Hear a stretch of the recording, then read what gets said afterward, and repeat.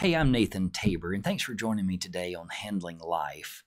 I hope everything is going well for you, but statistically, it's probably not. So, do you find yourself stressed, worried, anxious, disappointed? Throw any other adjective you want to in there, and it describes our life at times, right? I've been there. It looks like this. Look at this graph. We got our stress and our depression, frustration, stressful, tired, pressure, problems, failures, unhappy. Those are all things we go through. You're not alone. I used to think I was alone. I've been stressed. I've been worried. Been to the point where, I was on medication for antidepressants, and things just didn't seem to be going the way I wanted them to go. I just never could seem to get my arms around everything. It's a common thing. I don't know how else to put it. If you're there and you're struggling and you're going through it, you feel like no one else is going to understand. Like, who do I talk to this about? But outside of going to a psychiatrist and laying down on the couch, who's going to understand? But I ran across this survey that came out last week by Bankrate, and it talks about people who have trouble with sleeping. If you look at this graph here, here's what keeps Americans up at night. And this is a broad range here, and it goes across different ages, and they break it down, but just high level here. 41% relationship, 36% money, 30% work, 28% health, 14% politics, and 31% none of the above. So people who are losing sleep over these issues. And I've been there. I've had trouble sleeping. I dreaded going to sleep. I dreaded waking up. I got up all during the night, just walking around, watching TV, sitting on the computer. It was a hard place to be. And if you're there, like this graph shows that a lot of Americans are, it's not good for you. It hurts your health. It hurts your relationships. It hurts everything that's going on in your life. It hurts you, but it hurts everyone else around you. I was to the point with my stress and worry and lack of sleep that even on Christmas morning of 2013, I get up early and I'm physically sick and my stomach's hurting, and it's just not a way to live, is it? So if you're there, I feel sorry, not for you, like, oh, bless your heart, sorry, but I feel sorry, I feel empathy because I've been there. It's not a happy place. When I was there, I felt like I was alone. I felt like no one would understand. And I'm sure that's how you feel. So I want to tell you a few things that I did, a few things that I came to understand. I knew that something had to change. I knew I couldn't stay like that. My main stress was worry of money. Like, where's the next money coming from? How is this going to be done? How is this going to be structured?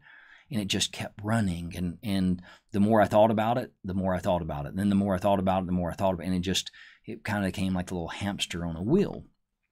So I sat down and I started really thinking about, what do I need to do? How can I do this? Well, first was to address the stressor. For a long time, when it would come up, I would just kind of sweep it underneath the rug and I'll deal with that later. But I finally came to the point, I got to deal with this. I've got to take the time, take the energy, and create a plan. So the first step you need to do is, if you have stress in your life, what is it? What's the stress? What's causing it? And try to start addressing it. And really then take the trying to addressing it.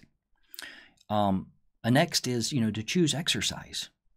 Are you exercising? And I don't mean you have to go to the gym for 2 hours a day and pump iron and run 17 miles on the treadmill, but you got to do some type of exercise.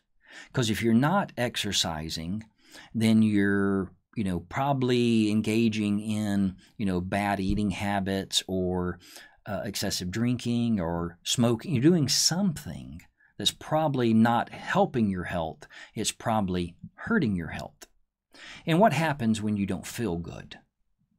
Well, when you don't feel good, things then start to pile up. If you've got a mild headache, well, I don't feel like doing that now because I don't feel good. Well, I don't feel like doing that right now because I've got all this other going on. So as I started to exercise and as I started to eat right, as my body felt better, then my mind felt better. It's weird, I know, and I'm not going to go into the deep details of it, of all of that. The next is, spend time with your family and friends. When you're dealing with stress, when you're dealing with anxiety, or you're dealing with depression, the natural is to pull into yourself, to just stay away from people, stay away from the crowds, stay away from the interactions, because somebody might actually ask me how I'm doing, or someone might see the pain on my face, and I would rather just not deal with that.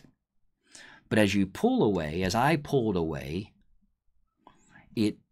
then you start getting those feelings. No one would understand. I'm alone. Start setting a schedule. I'm going to get this done by this time period, and then do it. I talk about that in another podcast of dealing with procrastination. Learn to say no.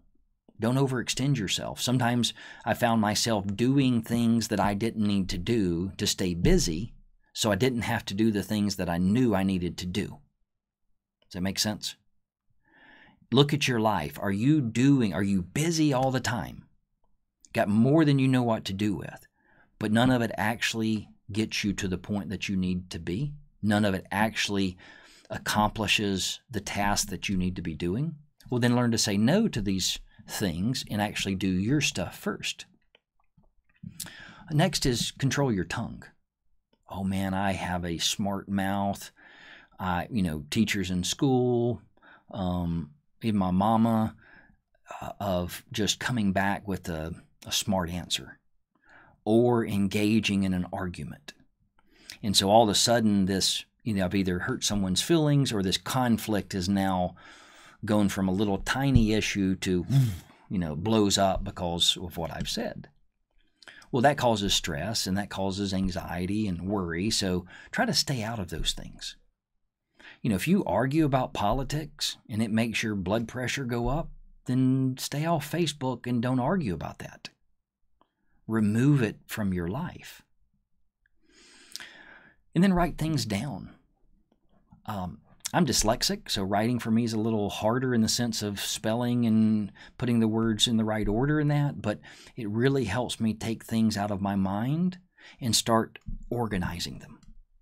So I just keep a little pen and piece of paper, or sometimes on my notes on my phone, of things that are going on. It's a really good way to stop all of those thoughts running through your head. But ultimately, this is what it comes down to.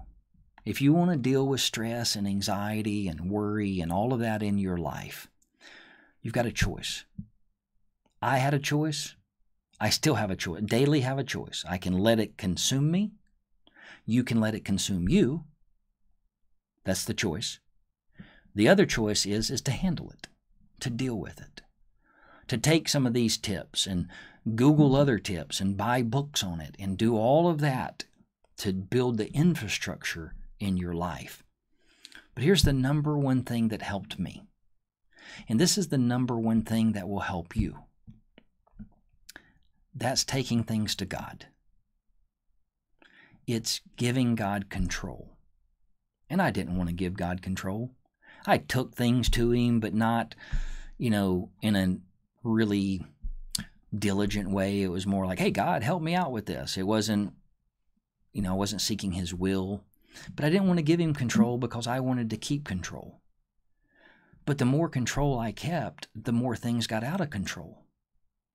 The more I tried to do it my way, the worse my sleeping habits got.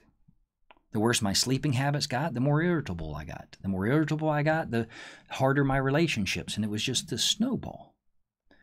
So when you look at What's the thing that can help you the most to help you sleep, to help you lower your stress and your anxiety?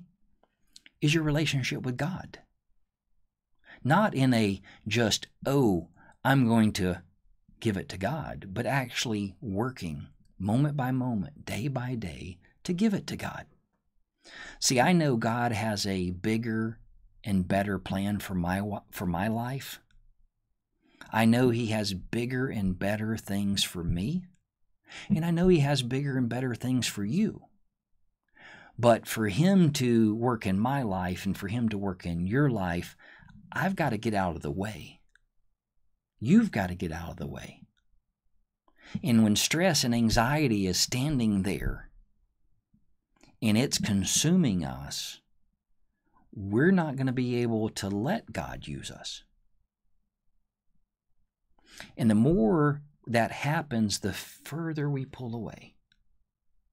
So the only way we can do all these steps, we can do all these little tricks and mind games and writing things down and addressing the issues, but the number one issue that will resolve where you are in your life and resolve where I am in my life is giving it to God.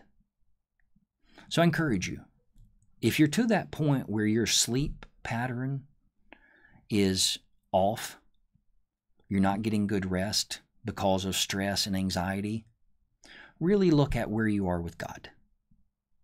Look at how things are going and really consider, really dig in of just turning it over to God, developing your relationship with Him, and starting to trust in Him and having faith that He has a bigger and better plan for your life.